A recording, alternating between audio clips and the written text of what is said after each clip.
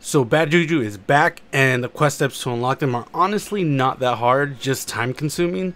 So first you're going to want to head to Warner on Nessus and pick up the quest from the chest right beside him. From there on, go to your Tribute Hall in the Triumphs tab and look at what you need to get. Once you see how much you're going to hate your life, go to the actual Tribute Hall and talk to Robocalis. You'll see what you're going to be able to buy from him, like the tributes that he sells, for like a ridiculous price, most of them.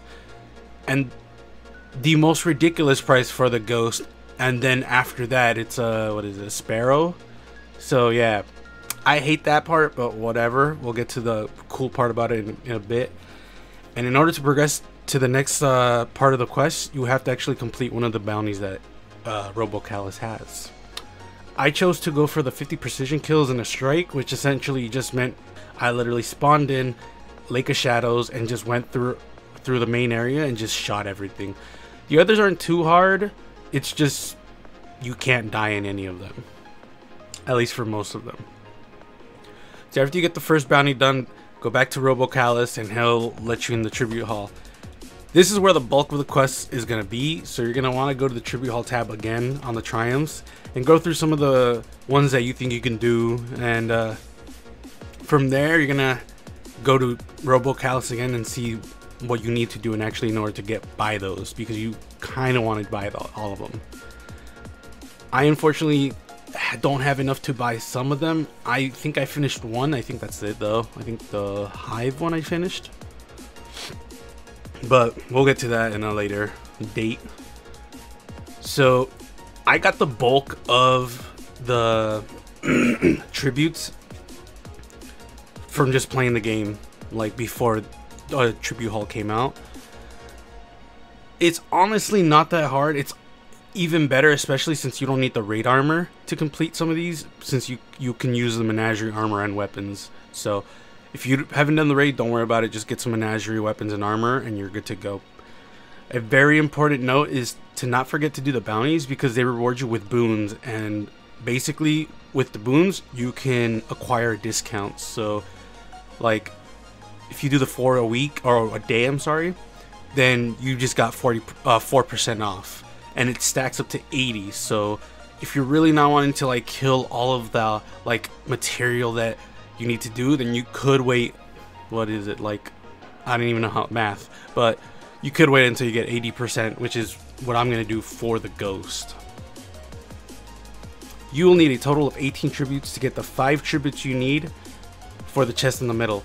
So after you get all those tributes, you will be at the last part of the quest, honestly, which is honestly probably the most fun I've had in a while in Destiny.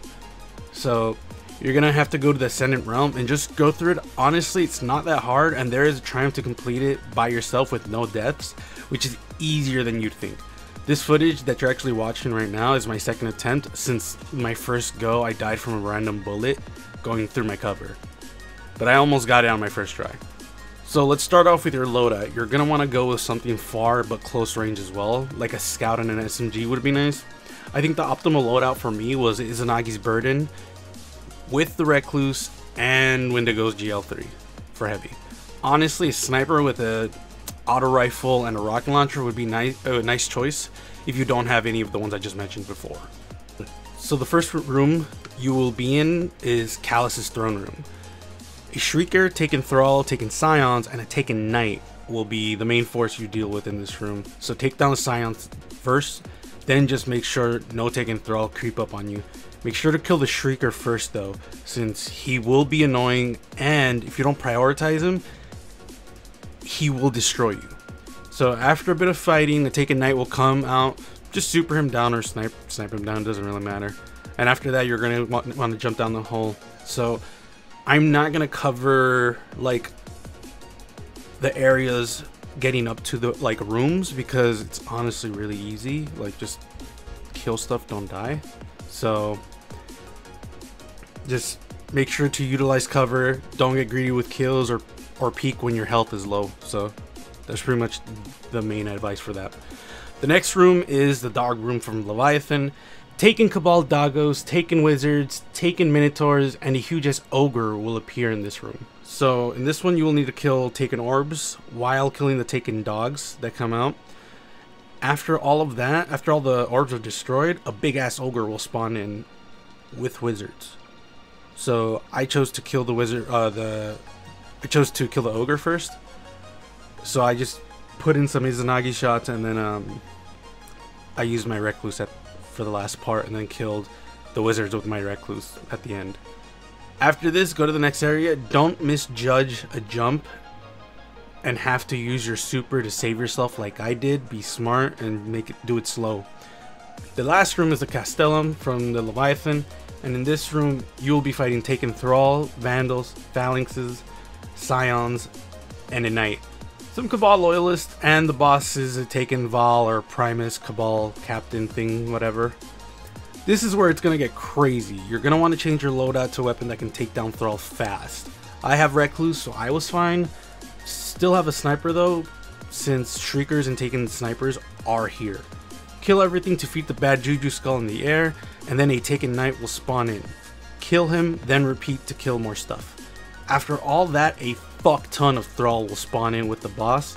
Shoot it down with whatever you want. I ended up doing it with the Wendigo, and finished him off with my Celestial Nighthawk shot. After the boss is killed, you will get the Triumph if you went for the no death and doing it by yourself. Once the boss is down, go to the portal, and congratulations, you now have a gross weapon for PvE.